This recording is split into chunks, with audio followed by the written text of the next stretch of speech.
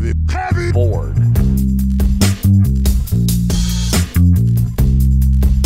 I may say that the male is entirely hostile. No! Resources. Life, friends, is boring. We must not say so. This is Andrew Whitstadt, and you are listening to Heavy Board. And we're recording this on December 16th, 2023. Ada Limon is an American poet who first appealed to me when I was discovering contemporary poetry for the very first time. Her collections, especially This Big Fake World, were inspirations to me and my work. The plain-spokenness of the style, the narrative element playful, full of life. There was a vigor to a lot of Limon's work. Limon had a quirky sensibility to her poetry, and an ability to tackle difficult issues of love, obsession, all with style. It may be needless to say, listeners, but I've read every single one of her books. I own all of them. They're sitting on my shelf as we speak. That being said, The Hurting Kind, Limon's most recent collection of poems from 2022, is a disappointment, listeners. Something I've sadly grown used to after her latest two attempts at poetry collections, Bright Dead Things and The Carrying. Both mediocre books of poetry in my estimation, though, of course, they have been overpraised by award committees because poetry is simply, to my own dismay, not an art form that exists any longer, at least culturally. And Limon's latest collection, The Hurting Kind, is an exclamation point on the death of the art form. Or maybe I've just outgrown her influence. I did ask myself this question, listeners. Maybe I needed Limon's work to get to where I am now. And I have no doubt the answer to that question is yes. I most certainly did. But from what I can see, the tasteless praise, seemingly endless tasteless praise, if you pick up any major magazine or read a review of this collection, it all seems a little forced, a little too thick. I don't believe it. But we will get there, listeners. But let me first describe my initial reaction to the book. It's long, very long.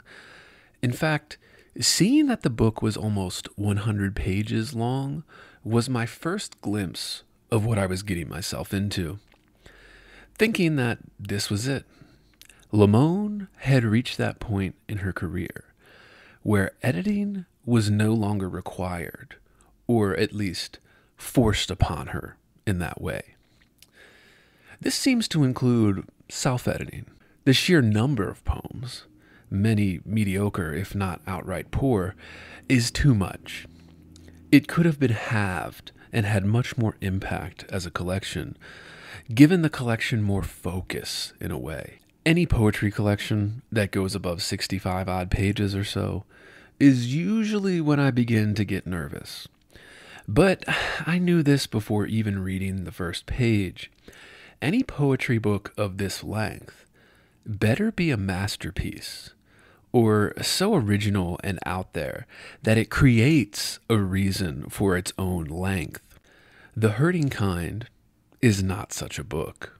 It seems to have this many poems in its pages because, from what I can only conclude to be, Limon has reached a point in her writing that has allowed her to no longer be scrutinized by editors, at least in the typical sense. Of course, dear listeners, I am fully aware that it may be because there is no editor working in publishing right now that could even begin to help a poet edit a collection of poems. I am well aware of this fact, sadly. And the book makes that painfully clear. Beyond the sheer volume of work in the collection, the line breaks. Limon has never been one to give much concern to line breaks in her work, and when I was first getting into poetry, into Limon and her work, I didn't either. But it becomes especially egregious when one holds the title of Poet Laureate of the United States. Not that the title is anything more than symbolic, of course.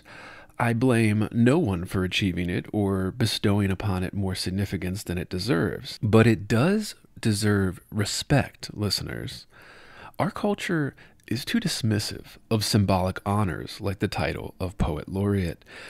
I believe it to be an important role, one that can be used to create even more reverence and respect for the art and craft of poetry. And I'm in no way saying Limon hasn't upheld those responsibilities. I have no doubt she treats the title with the respect it deserves. But honestly, I've heard it described as a burden more than anything else by almost all the former occupiers of the title. And it just rubs me the wrong way every time I hear it.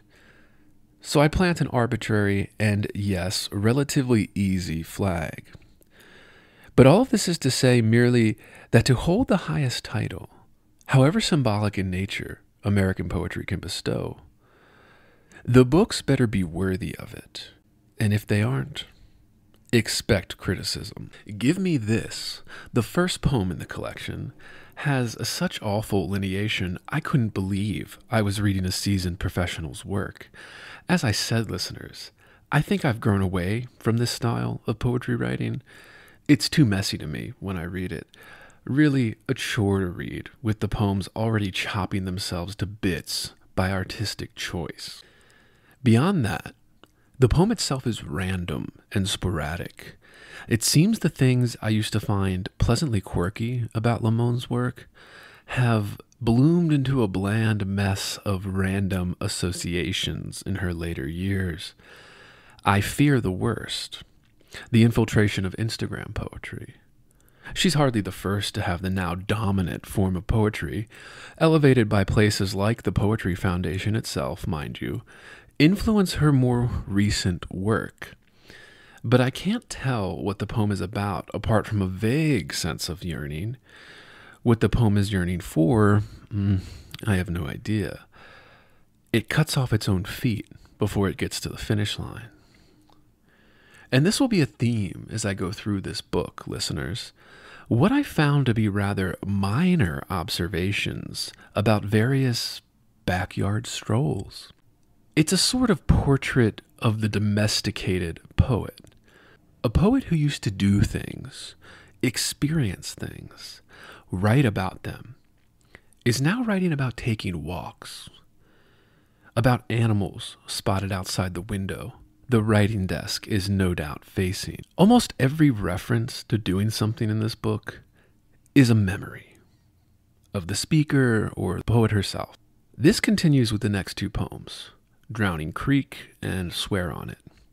Both rather elementary poems, all the line breaks looking as if they were not even a consideration when composing and editing these. In fact, the carelessness sometimes seems to take the place of style. Like in Mary Oliver's collection, The House of Light, which I reviewed on this podcast, listeners, Limon's latest attempt at making poetry strikes me more as inspirational walks in the garden or backyard or horse stables or maybe even a public park trail and little else. Trying to force some kind of vague meaning onto these very mild observations. And I want to emphasize that, listeners, very mild observations. What I mean by this, and why I find most nature poems boring in general, notice I said most, not all, listeners, is that an artist, in this case a poet, will always fall victim to their own success in a way.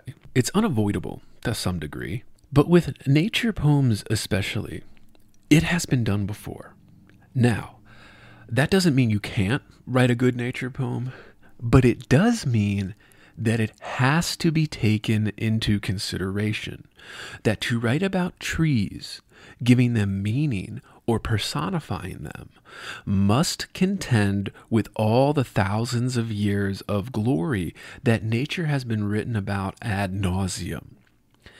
And this is a task, listeners. It's very, very hard. I would never pretend I could do this. I rarely even attempt to do this. I'm just saying, if you want to write about nature, you better be doing something with it. In Limon's case, the mere observations of her own backyard, an occasion for a poem, is not cutting it. But more than anything, Limon shows a lack of growth as a writer. Her last 3 books could have all been the same book. In fact, you could interchange the titles and almost nothing would change.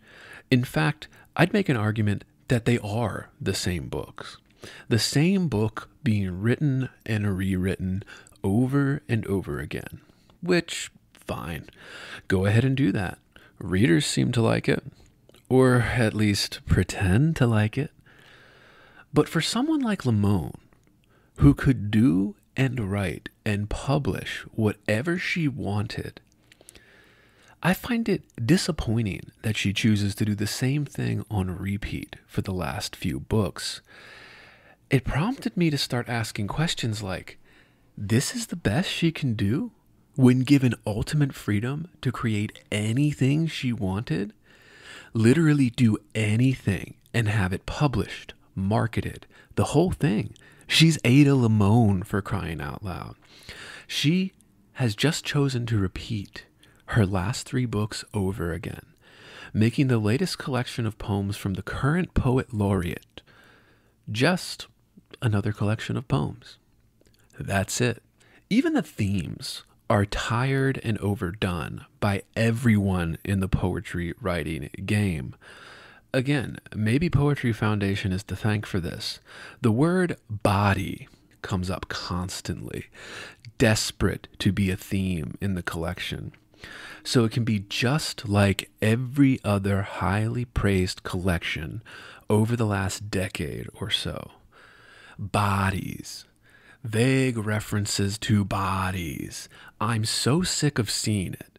But, and I'll be honest here, I'm mostly sick of seeing it because it comes from social media timelines. It permeates every news story, op-ed, column, literary fiction, marketing copy, everything. It comes from too much scrolling. But of course, that is just my personal issue with the term. The artistic argument against it is that it is so used up by now that it is a cliche. Something read in the pages of every paper, every magazine, every literary journal, every day for almost the last decade. I'm tired of poetry repeating the social media timeline back to me. Maybe some of you are as well. So much so that I felt the urge to stop reading after the first section. And I know, this has been a personal problem of mine for the last several months now. But even with that in mind, I couldn't help but come to the conclusion that Ada Limon has nothing to say.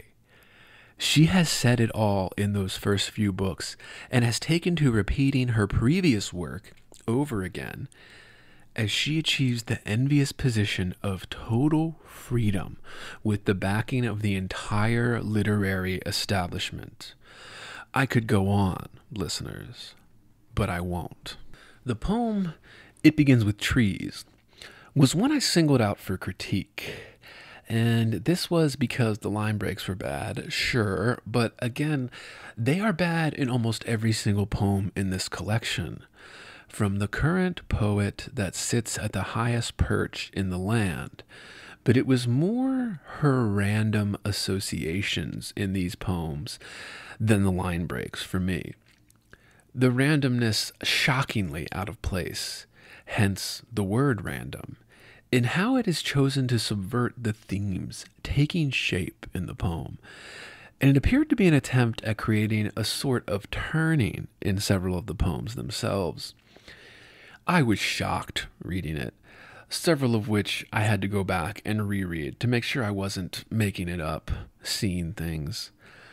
Of course, I'll go into these in more detail as we get further into the episode, dear listeners, but for now, I just have to say, I think the associative leaps in contemporary poetry have gone out of control. There is no order to them. There is no clear directive that helps spark something to move from one image to the other. It is only there to move the poem along, lazily, I might add. It has to be earned. But my bigger problem with the seemingly random associations the poems take in this collection is that it is raw subconscious, which is the bare minimum of creativity, the bedrock. Everyone has it. We all free associate all the time in conversation, thoughts, smells, etc. So when an artist uses unrefined free associations, these become insertions that are used more as a crutch to aim for something higher, more meaningful than what's on the page, while always falling short because it is too raw to fulfill its aim. These types of insertions can only come off as desperate, a bad attempt to put a bow on the end of some poems, trying to give it the meaning and resonance it is crying out for, but failing. And it fails because of this poor technique more than anything else. Sure, I've ranted about this before when asked about, say, David Lynch and other artists that are overpraised for pretending that adhering to one's random, raw subconscious as it surfaces is some form of the ultimate truth, high art. But it's not art creation, listeners. It's amateurism. It is half the work, the raw part left on the page as a crutch to move the entire thing along, even if it isn't working. This quickly becomes a bad habit when praised for the reckless use of raw subconscious, its unrefined nature being praised as the ultimate form of purity in art making. But of course, it fails to account for the fact that raw subconscious is just being alive, being human. Art making is when one takes that raw subconscious and shapes it into something. This is what art making is, not just any random association or thought that occurs. That's called thinking. And sure, try it out. It's always worth trying every idea. But judgment, refining that raw idea, that raw subconscious into something, that's art making, listeners. Many are confused by this, and it is often used by artists to grift, but that's what I'm here for, listeners, to ensure that you know the difference and can spot it. The poem Open Water is one I singled out because I thought it gave the best example of what I'm talking about. There is a restrictiveness in these poems that oozes between the lines. These poems desire to be confessional, but don't actually confess much of anything beyond small talk or worse, Instagram-level observations about vacation trips or sitting in a waiting room even, or backyard antics. What I'm trying to say is these poems are honest, yes, but reserved in a way, and not in a good way. Limon is not giving the reader enough in these poems to feel the vulnerability that is required when composing confessional poetry. Sure, there are a few good parts to many of these poems, some good descriptions and images, I'd never say otherwise, but they are the bare minimum in terms of confessional. Now, I'm not arguing for names and dates, listeners, but confessional poetry only works when it's honest, true, even daring to go places others won't. Limon gives the reader a little bit of information in terms of confessing something. And sure, confessional is a very raw and powerful way to compose poetry, I might add. I have nothing against confessional works, apart from I find the technique overused at this point in the literary history. But Limon also just withholds a little too much information, a little too much soul. Now, that is to be expected. Poetry, especially confessional poetry, does not have to be this bleeding on the page raw material. I'd never say it had to be. But in this case, in Limon's collection of poems, it is clear the actual confession is being withheld. Or perhaps Limon doesn't have all that much to confess beyond being a normal teen growing up in America and then a very normal adult in America. The family history is minor when compared to the confessional greats, and there's very little detail when referencing terrible emotional deaths, unknown to the reader, etc. Listeners are well aware of my feelings on this, that if your work requires readers to read a biography before they are able to get any meaning out of your work, then the poems are weak. The stuff left on the page secondary to the events of the poet's life. This is what Limon falls victim to here. Another secondary effect of social media and its ubiquity, in my estimation. Everyone who buys this type of book also follows the writer online in some way, already knowing whatever detail that isn't in the pages. The death of the author is in need of a comeback, listeners. The confessional aspect to the poems gets lost, yes, because of the reservations under the surface. Limon doesn't appear to want to give us much personal details about her own suffering and family history, which I don't blame her for. It's a tough thing to do, let alone pull off artistically.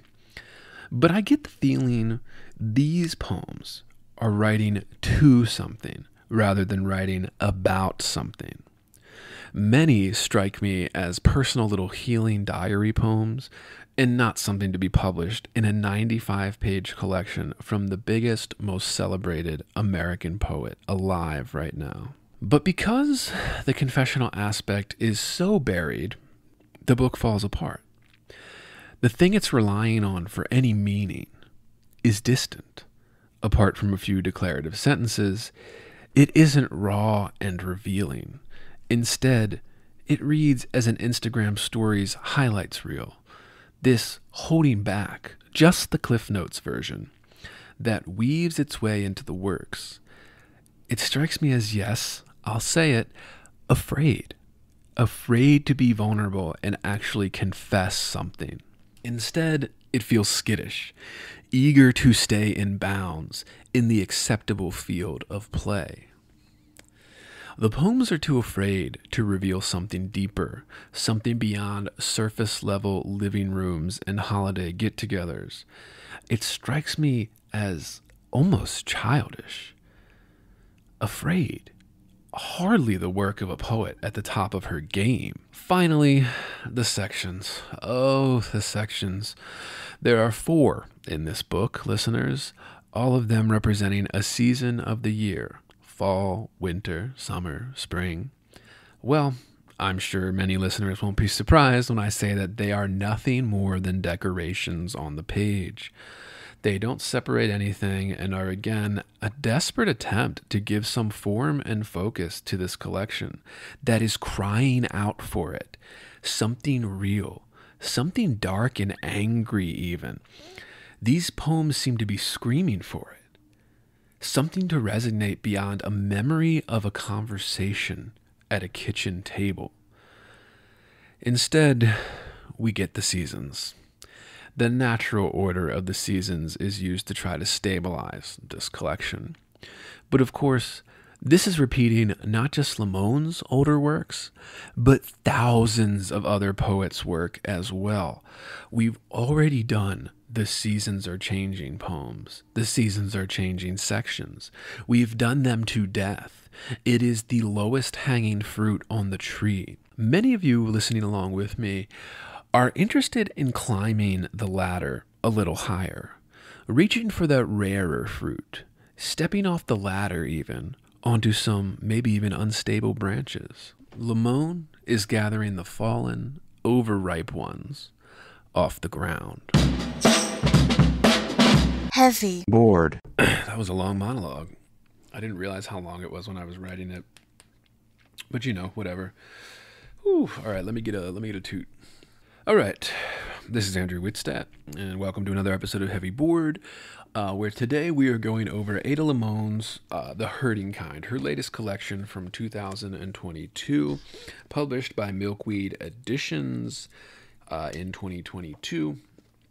And for those that don't know, Limon is currently the 24th U.S. Poet Laureate of the United States. Very, very prestigious, the most prestigious thing you can get. Now, I don't think you get any money or anything for being Poet Laureate. It's just it's a recognition. And I touched on this a little bit in the monologue, and I know maybe I'll get into it more. If you guys have questions about this or you want me to go into more of it than I am here, send it in, heavyboredpodcast@gmail.com. But I think there is this kind of dismissiveness about even symbolic titles in our culture right now. So something like Poet Laureate, you don't get that forever. It's a temporary position, and there's a lot of responsibilities. And I've heard people complain about, what you have to do. You have to put together this little kind of, reach out to poor black kids or something in the city kind of poetry movement. You have to take almost do this fake kind of NGO foundation, nonprofit, let's make poetry cool, guys, and I get that can be a burden. I get that's annoying, especially for people that just want to be writers. Like Limon is in a unique position where she doesn't teach anywhere. Like she doesn't work as a teacher. So that means, she basically just is a poet and lives off of grants and things like that. And I guess her husband or significant other. I don't know too much about her personal life. I've never met her. I know a few friends that have met her. Apparently she's an incredibly nice woman. Just, delightful to be around, I hear. And I have no doubt. I mean, she's beautiful. She's the kind of literary it girl right now. And it's whatever. Embrace it. I said, I have nothing against that. I have nothing against people do. I just wish it would be treated with a little bit more respect. And I don't know, maybe I'm thinking of it the wrong way, but you guys let me know. Send it in. Heavyboredpodcast@gmail.com. Ooh, actually, this would be a good time before I get going to, let's do some housekeeping. Many of you listening will know this is a podcast. You can support it. We have a subscription plan, patreon.com/heavybored, where you will receive full, uncensored episodes of complete access to this podcast for just $5 a month. If you don't want to do that, can't afford it, there are other ways to support us. You can follow, subscribe, like our YouTube channels at Heavybored on YouTube and at Heavybored Clips, our Clips channel. Like, subscribe, share, that helps us out. Free way to support us. You can also leave us a 5-star review on Apple, Spotify, wherever you get your podcast. Just give us a little click, give us a little 5-star rating. It helps us out, helps us grow. It is a free way to support this podcast. We really appreciate it. What am I missing? Oh, yes. And if you have stories, workshop stories, you want to reach out, you just want to talk, you have questions, anything like that, reach out to me, heavyboredpodcast@gmail.com. I will usually get back to you relatively quickly. And I will often even bring on these emails, anonymously. I'll either do that in the Jerk Shop episodes or I'll do that on one of the solo bonus episodes where I kind of address emails that people are sending me, things that people that are curious or thinking, things they want me to address, things that they're disagreeing with me on. I'm very open to that. Please send it in, heavyboredpodcast@gmail.com. And that'll be a lot of fun. So I think that's it. Yeah. And of course, everything's linked in the description. We do all that. Our YouTube channels, everything's linked down there. I think I even link the Apple rate and review us thing down there. So go click it, give us a 5-star. It is funny that the reviews that people leave on podcasts are quite funny. It's always interesting who gets panned and who who gets panned and who doesn't. Yeah, but yeah, because we have a mix. I think we have a couple 5-star reviews, and nobody's given us a 1-star review, which is funny. But they've given us 2 stars. I guess they're like, I'll give them 2 stars. But all right, whatever. That's just what it is. But here we're talking today about The Herding Kind, Ada Limon's latest kind of foray into the poetry world. Whew, I don't know what to say. I mean, you guys heard the monologue. You heard my initial thoughts on this. Maybe I should say about Limon. I think give just a little, before I start going into this book, give you a little bit about my feelings on it and my journey to where I got to where I'm not a big a fan of not as big a fan of Limon as I used to be, or at least when I was, when I was getting into MFA and trying to become somebody who contributes to contemporary literature. If you're hearing this, it's because you are listening to the free public feed of Heavy Board. To get complete, uncensored, uninterrupted, full access to this podcast, become a subscriber at patreon.com/heavyboard. That's right, Heavy Board is made possible by subscribers like you. For less than 1 cup of coffee per month, you will receive private access to uncensored, full-length episodes, Jerk Shop, heavy bonus content, subscribers-only AMA episodes, bonus, extended interviews, and more. Come join the conversation today at patreon.com/heavyboard. So, my first encounter with Limon was her first few books. Sharks in the Water, This Big Fake World. These books were incredibly important to me. I thought they were, especially This Big Fake World. I think she doesn't get enough credit for what she was trying to do in that book. And of course, it won some obscure prize, minor prize, as they all do, right? Like these kinds of, I mean, and then I just, was obsessed with that. But I think I have outgrown her work. I think I've outgrown what she's doing on the page. I think what she's doing on the page now is relatively simplistic. I think it's relatively easy compared to what other poets have done in the past. And I think, I said this in the monologue, but I think it's also just a matter of ambition. Her ambition seems to be nothing. Like it seems to be so mild that I don't understand where she's trying to go with this. Like you can see poets do this, right? Like there are poets that once they get this kind of acclaim, and this is what I meant in the monologue, right? I don't begrudge anybody for getting success off of this. Good for them. But it is, once you get that success, there are some things that are negative that come with that. And part of that is, people are blowing smoke up your ass, right? Like friends, family, editors, agents. Oh, well, you're a genius. And that feels good to hear, right? When you're the creator and people are saying that to you. But I think, there needs to be an even greater focus on the work. And I think, this is a bad example that people probably won't like, but I always bring up Stephen King in this regard. Because why? Well, because I just think he's a good example, one, that everybody knows, and two, because he's so successful, and three, because he talks about this very openly in interviews. And great, he's not a literary guy. I'd never argue that he's some great, voice of a generation. I'm just arguing, whenever I praise Stephen King, guys, I'm just arguing that, like, he's an important figure in the literary history. Now, is he as important as James Joyce? Of course not, okay?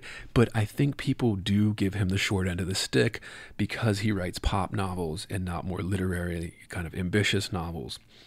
But I think people pretend that those pop novels have less influence and stuff on, and even the literary side of things, than they do. And I think that's kind of a defense mechanism, a reaction. I just, that's the reason I bring him up. But, he said this, where he said, his first couple books, Carrie was not a financial success until the movie came out, right? People forget that, but his first book was kind of a flop until the movie was made.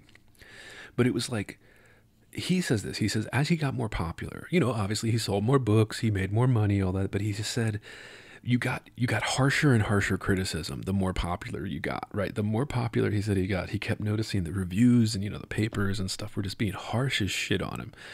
And he said, okay, why is that? He said, okay, well, one, I have something, success, they like that, they want that, they want to take me down a notch. He said, but it's also because, he said, at least he feels this way about it, to not be bitter, is like, they want to hold me to the highest standard possible because I am the most, the face of, publishing and literature, basically.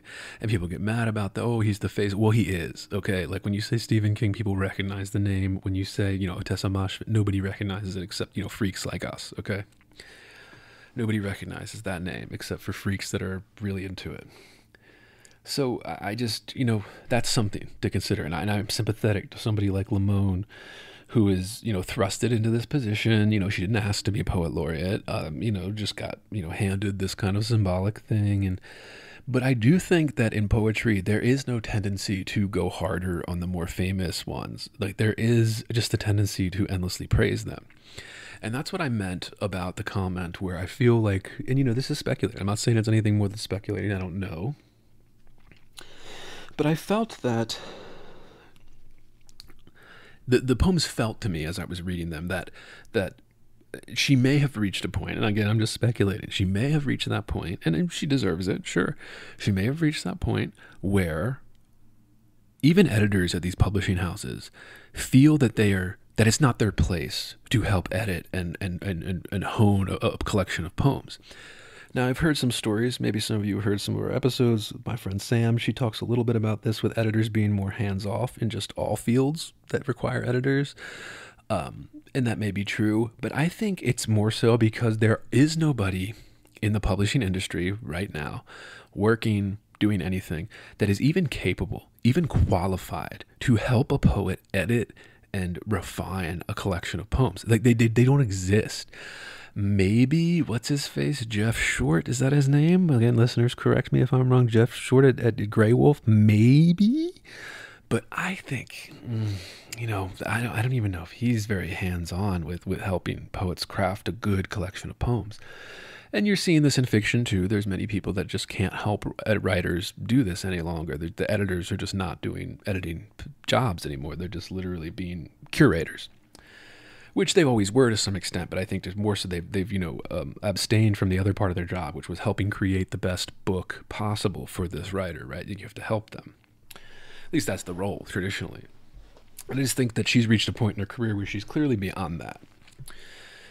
And it's hurting. It's hurting. I don't know. I don't know what I'm trying to say with that. I guess it feels like the energy's gone. Like this is one of the most low energy collections of poems I've ever read. One of the most unambitious collections of poems I've ever read.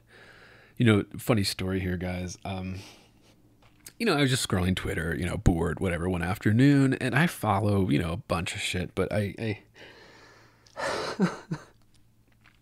don't even follow this guy, right? Like I don't even follow this literary agent who will remain unnamed. I don't follow him, but he works in a big agency. Okay, let's just say that. And he was posting this long thread about this poet that he really liked and how much he went to great lengths to get copies of all their books. And they were posting pictures, in this long thread, and I looked at it, and I just thought to myself, my God, this guy is, not the most powerful guy in the industry, but a power player in the industry, working at a big agency. He's not a senior agent, but he's up there. He's not a junior agent either, right? He's not a new guy. And I just think, wow, the people who are in charge of plucking talent out of the ether, so the people whose jobs it is, like agents and stuff, to pluck talent out of the ether, they have no idea what talent even looks like in poetry. Like, they have no clue. And I was just thinking to myself, like, oh my God, like people, poetry isn't culturally significant. Yeah, it's not culturally significant. It's not even that, dude. It is non-existent. Like, if I told people, here's a good poem, here's a bad poem, like, they would not be able to understand what I'm saying. Do you understand? Like, and these are the people in charge of publishing these collections, which is why they chase TikTok, right? They don't know what they're doing. They don't know what they're talking about. So they chase whatever's trending on TikTok, Twitter, Facebook, whatever it is. That's just, my 2 cents on that. But all right, let's finally get into the book here, because I know I'm going on and on. It's been like 40 minutes of me recording this already. Like, I haven't done the monologue, and I usually, take a minute, because it's like, all right, depending on how long the monologue is, and now I'm sitting here with y'all being like, fuck, it's like 40 minutes. I haven't even started talking about the poems. But, really, there aren't much poems for me to talk about in this book. I think I liked zero 0 poems in this collection.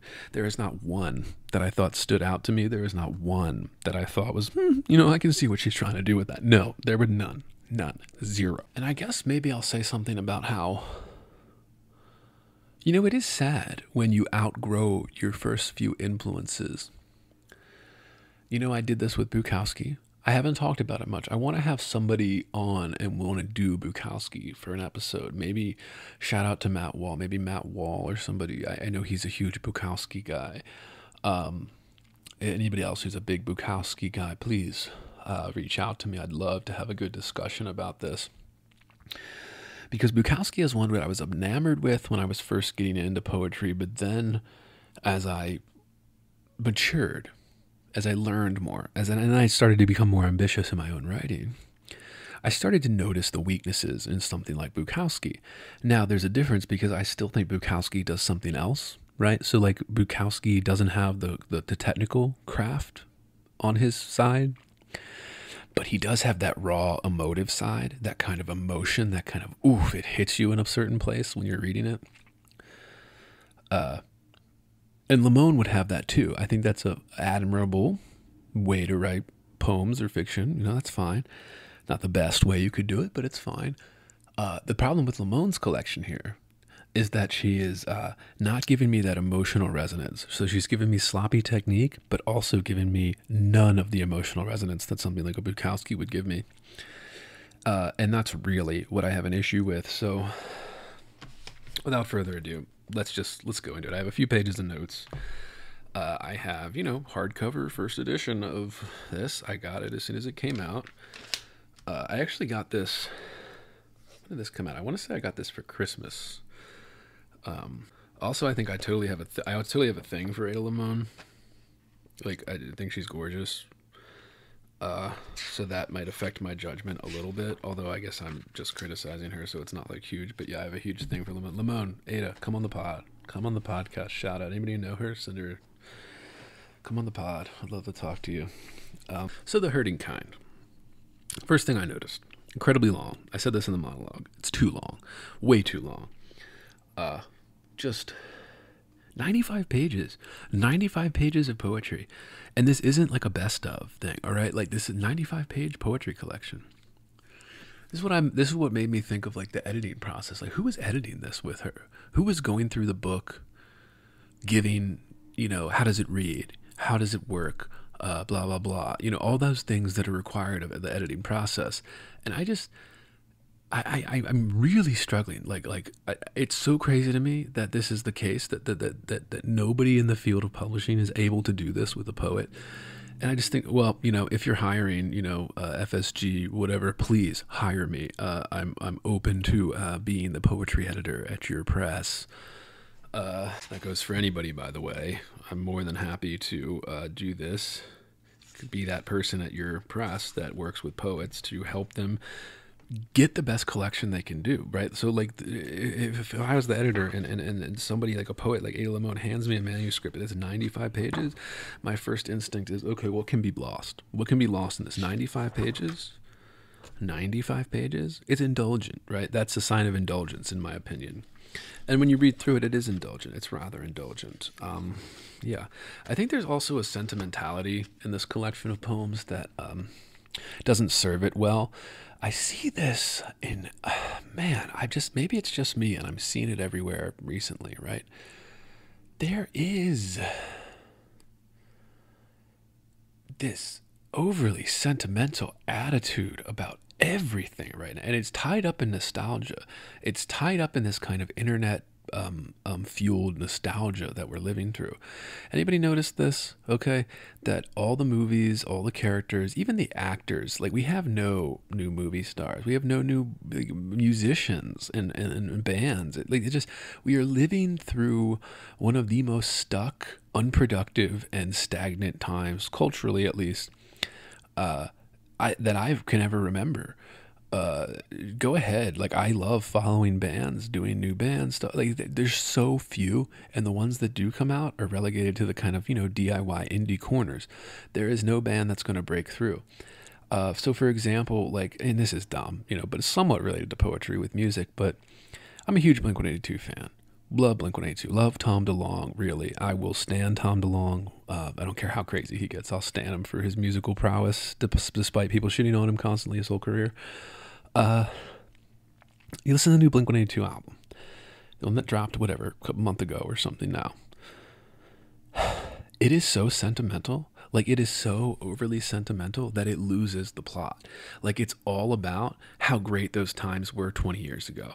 And I feel like this book is doing the same thing, right? Like this book is doing the exact same thing. We're talking about how great it was 20, 30, 40 years ago. Like, Limon is talking about being in high school and being like a straight A student that smokes weed. And I'm just looking around going like, I know, I get it, she's a little older than me, the generation before, but I'm just thinking, like, I went to a nice school where the kids that got straight A's were all smoking, like not all of them, right? Some of them were just straight up nerds, but like most, like, it is so normal. It is so normal. And I'm just sitting here going like, this is Instagram poetry. Like, this has become the dominant form, and I think it's enforced by places like Poetry Foundation, like all these big Rattle is garbage, but I mean, even Poetry Foundation has become the new Rattle, right? Like, where we just have any garbage on the page, and it's just, there's this, it's all Instagram. It's all this my feeling, and also I'm a badass bitch, right? Like, this is what it is. It's this kind of twerking on the timeline that a lot of art has become, not just poetry. I think a lot of arts are suffering from this. A lot of different art forms and crafts are suffering from the influence of social media. And yeah, I mean, I don't know where I'm going with this. It's just getting under my skin recently, and I'm seeing it. So, you know, if you're hearing this, it's because you are listening to the free public feed of Heavy Board. To get complete, uncensored, uninterrupted, full access to this podcast, become a subscriber at patreon.com/heavyboard. That's right. Heavy Board is made possible by subscribers like you. For less than 1 cup of coffee per month, you will receive private access to uncensored, full-length episodes, Jerk Shop, heavy bonus content, subscribers-only AMA episodes, bonus extended interviews, and more. Come join the conversation today at patreon.com/heavyboard. This nostalgia, end it, stop it. Let's build something new. Stop looking back. Let's look forward. Okay, that's my fucking message to the world. All artists of the world, look toward the future. Stop looking toward the past and being nostalgic and or horrified. Okay, like, I'm tired of it. I'm tired of obsession with a time that I wasn't alive for. Okay, I'm approaching middle age and people are still talking about like 70 years ago. I'm like, no. My parents are like, that's their generation. Okay, and they're old. They're retired. They're approaching the last few years, like the golden years. Okay, like, we do not. I'm tired of talking about it. I'm tired of thinking about it. I'm tired of having the newsreel shoved in my face, the kind of archival footage shoved in my face, the quotes, the shitty books that everybody overpraised.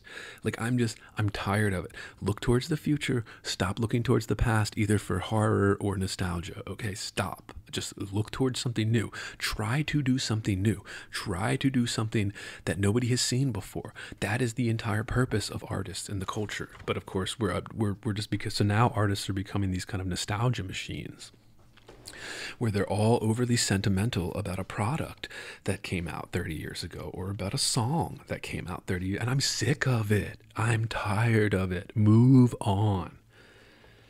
Oh, all right. Okay. All right. Let's read it. Let's get into some actual poetry so that I stop ranting about random, like, kind of cultural things that can't have anything done about them apart from me ranting. Let's get to something more substantive, the brass tacks of it. All right, so here's the first poem that really, again, this was the poem I read that just gave me, you know, I knew what I was like, oh, okay, this is what I'm getting into, you know. This poem's called Give Me This, on page 3. I thought it was the neighbor's cat, back to clean the clock of the fledging robins low, in their nest stuck in the dense hedge by the house. But what came was much stranger, a liquidity, moving, all muscle and bristle, a groundhog, slippery and waddle thieving my tomatoes, still, green in the morning's shade. I watched her, munch and stand on her haunches, taking such pleasure in the watery bites. Why am I not allowed? Delight. A stranger writes to request my thoughts, on suffering, barbed wire pulled out of the mouth, as if demanding that I kneel to the trap of coiled spikes used in warfare and fencing. Instead, I watch the groundhog more closely, and a sound escapes. Me, a small spasm of joy I did not imagine. When I woke, she is a funny creature and earnest, and she is doing what she can to survive. So you heard me read this, and you heard me, I specifically read out the line breaks here. Some of them aren't so bad. Some of them are just completely god-awful. I watched the groundhog more closely, and the sound break, me, comma, a small... Like this is what I mean. This is supposedly a seasoned poet. A seasoned poet. It just seems random, haphazard. And then, of course, she's looking out a window, right? She's looking out a window. The best line in this entire fucking poem is barbed wire pulled out of the mouth when requesting about, thoughts on suffering.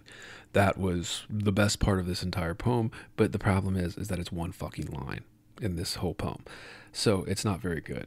Again, and then we get this kind of, the gopher or whatever the fuck it is, the groundhog, right? And then we have this, give me this. What is it giving her? Give me this. Doing what you can to survive. I don't, it isn't enough.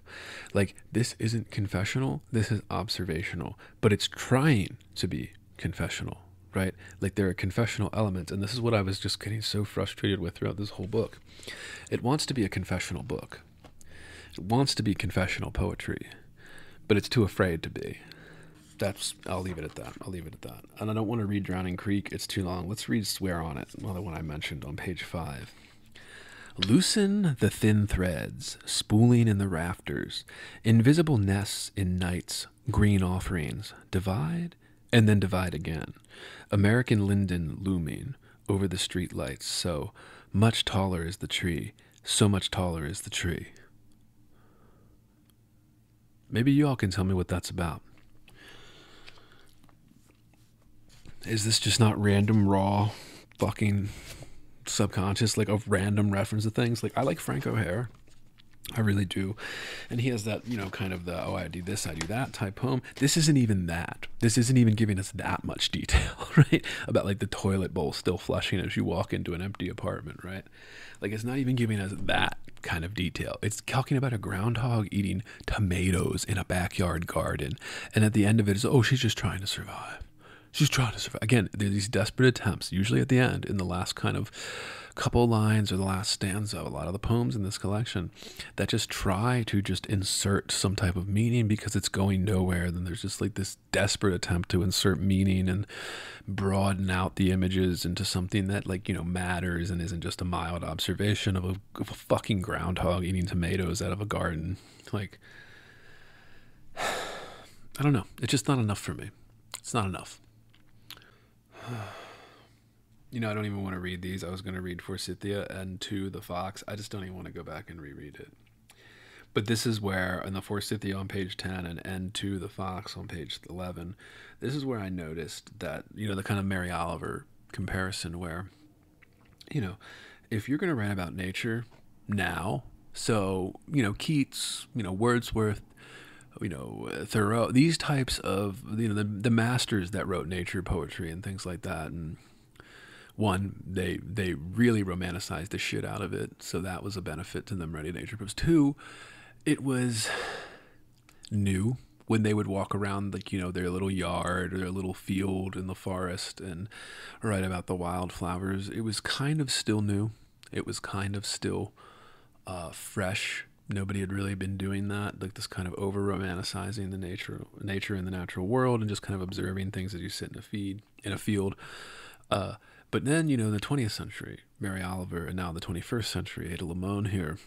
If you're going to do that, just know It's been done before, right? And you have to do something to make it a little bit fresh. You have to tie it into something that's a little bit beyond what the Romantics did. And this is where I just don't like it. I don't like it. This is why I reject a lot of nature poems, because they aren't doing much anymore. So the stuff from, the 1800s, I can get behind a lot of it, sure.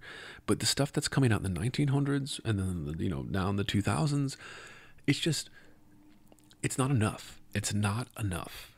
You have to do something. You have to tie it into something. Whatever. Okay, I'm going to talk about the worst line break in the entire collection, and that is on page 20. The poem is called Not the Saddest Thing in the World. Why don't I just read? God, these couplets, these fucking couplets. Again, you can see the weakness in Limon's work in a poem like this on page 20, because the couplets are there for no reason. The couplets don't tie the lines together. They don't make little rhymes, so they're not there for that. They're there to give a poem that otherwise would have zero structure, some desperate attempt at structure, okay? So here, I'll read it. All day I feel some itchiness around the collar, constriction of living. I write the date at the top of a letter, though no one has been writing the year lately. I write the year, seems like a year you should write, huge and round and awful. In between my tasks, I find a dead fledgling, maybe dove, maybe dunno, to be honest, too embryonic, too see-through and wee. I don't even mourn him, just all matter of fact, like take the trowel, plant the limp body with a new host under the main feeder. Seems like a good place for a closed eye thing. Forever close eye, under a green plant, in the ground, under the feast up above. Between the ground and the feast is where I live now. Before I bury him, I snap a photo and beg my brother and my husband to witness this nearly clear body. Once it has been witnessed and buried, I go about my day, which isn't ordinary exactly, because nothing is ordinary now, even when it is ordinary. Now something's breaking always on the skyline, falling over and over against the ground, sometimes unnoticed, sometimes covered up like sorrow, sometimes buried without even a song. I'm furious at this poem. It's so bad. But okay, 1, 2, 3, 4, 5. The fifth stanza on the last couplet, the second line of the couplet on the fifth stanza here. Too embryonic to see through and we. I don't even mourn him, just all matter of fact. And matter of fact like is hyphenated to make it all one word. Matter of fact like. But it's broken. Okay, it's broken. That little thing that's meant to connect it to make it all one thing is broken in half. And this was the worst line break I've seen in the entire collection. Like, not only does it ignore the kind of, not just the structure of the poem, but the structure of the actual phrasing and the use of a hyphenation with a couple different words hyphenated together. But it just makes no sense. Like, it makes no sense. Like, can any of you come up with a reason for why this is broken where it is? Can any of you out there do it? I don't even think Ada could give us a fucking reason as to why she broke up this phrase like this, okay? Because she doesn't know. She doesn't know why she did it. And maybe she'll, I liked it. Okay, great. You liked it. It's still bad. Like, it's not good. So, all right. And this is where I was like, okay, at this point I was getting to the end of the first section, and I just realized as I got to the end of the first section, 20-some pages in, and that was the spring section. I'm in the summer section, and I was just like, okay, I could stop reading right now, and I don't think I would miss anything.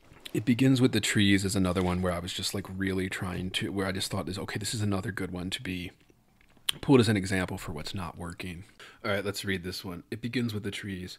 2 full cypress trees in the clearing intertwine in a way that almost makes them seem like one. Until, at a certain angle, from the blue blow-up pool I bought this summer to save my life, I see it is not 1 tree but 2, and they are kissing. They are kissing so tenderly, it feels rude to watch. One hand on the other's shoulder, another in the other's branches, like hair. And when did kissing become so dangerous? Or was it always so? That illicit kiss in the bathroom of the Four-Faced Liar, a bar named after a clock. What was her name? Or the first one with you? On the corner of Metropolitan Avenue? No, sorry, this is a bad line break. On the corner of Metropolitan Avenue, before you came home, with me forever. I watch those green trees now and it feels libidinous. If you're hearing this, it's because you are listening to the free public feed of Heavy Board. To get complete, uncensored, uninterrupted, full access to this podcast, become a subscriber at patreon.com/heavyboard.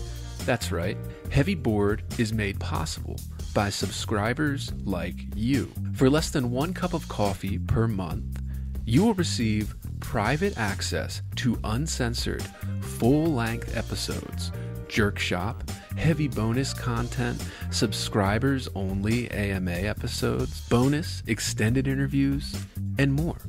Come join the conversation today at patreon.com/heavyboard. I want them to go on kissing without fear. I want to watch them and not feel so ashamed by hands. Come home. Everything is begging you. I don't even want to do this. I'm just shocked at how kind of random the things, it just keeps getting random and random. All right, so we have the trees. The trees are kissing. This comparison. Blah, blah, blah. I don't like it. All right, I'm not going to say anything more. I don't care about it. Moving on.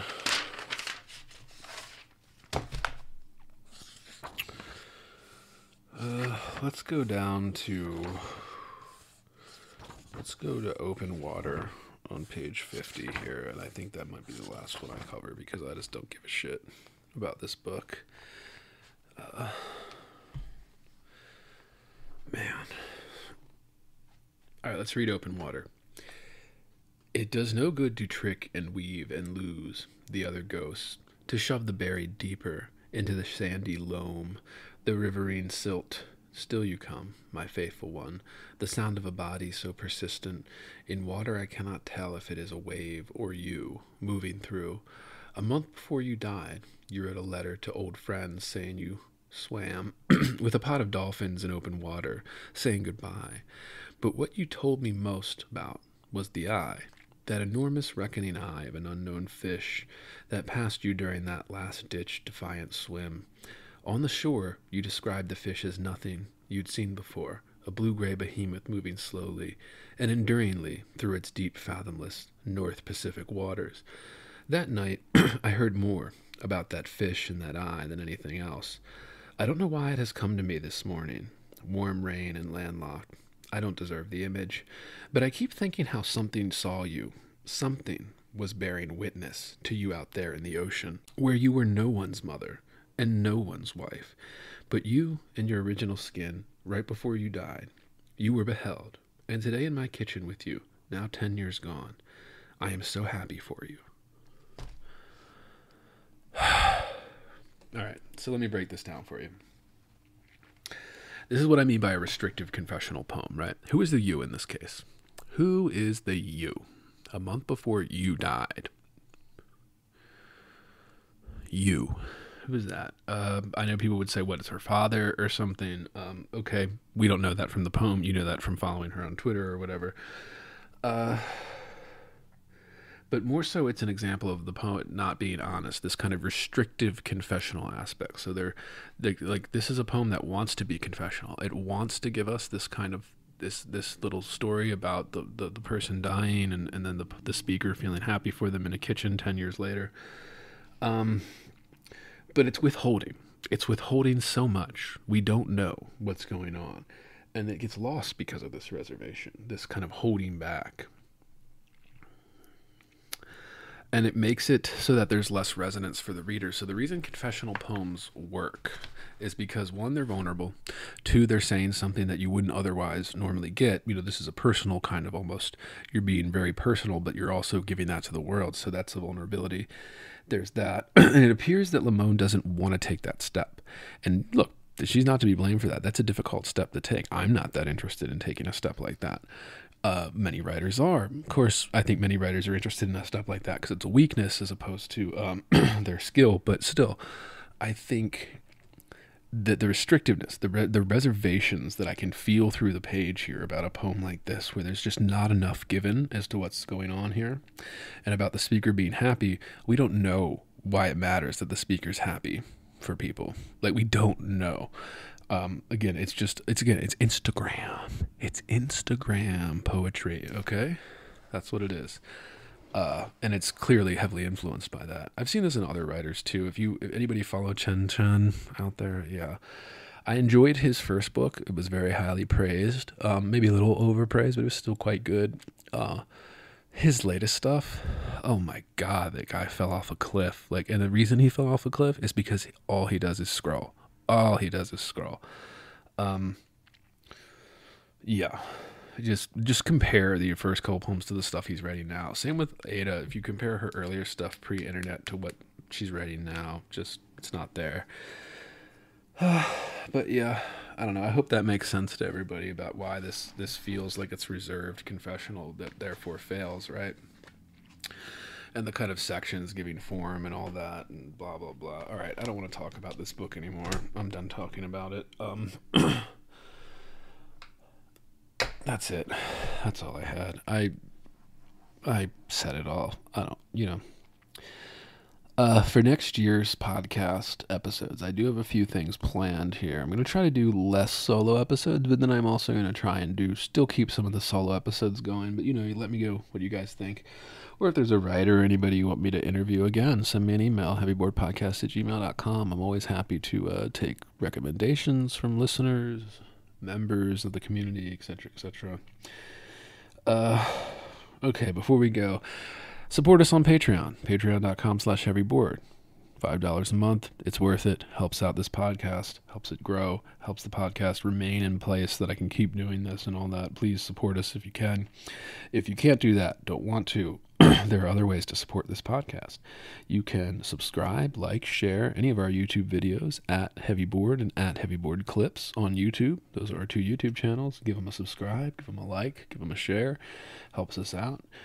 You can also leave us a 5-star review on Apple, Spotify, wherever you get your podcast. This is, again, a free way to support us. Helps us out, helps the podcast grow. Just click that 5-star, helps us out. Totally free. And then, of course, I'm still looking for workshop stories. I'm still looking for, I'm expanding it now. So if you've been listening along, I've been expanding that to not just workshop stories, cultural stories about the kind of academy, MFA experiences, and all that. So write that in, heavyboardpodcast@gmail.com. And if you just want to say, hey, what's up? I like the podcast, heavyboardpodcast@gmail.com. That's it. All right. This has been another episode of Heavy Board. See you.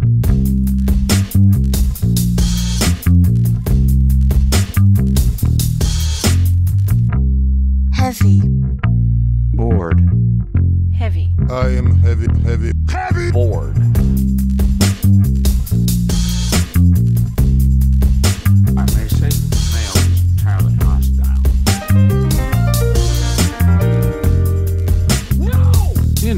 Resources. Life, friends, is boring.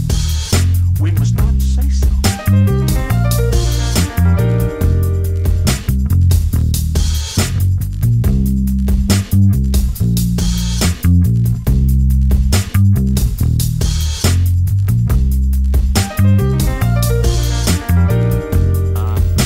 Are you radioactive now? Inner. Resources. American resources. Being bored? Some activities are intentional, right? It shows such a lack Heavy. of gratitude for life. Bored. I aspire to boredom, Heavy. I should say. Bored. Heavy. I am heavy Bored. Has you the night sweats and the day sweats, pal? Pal, I do.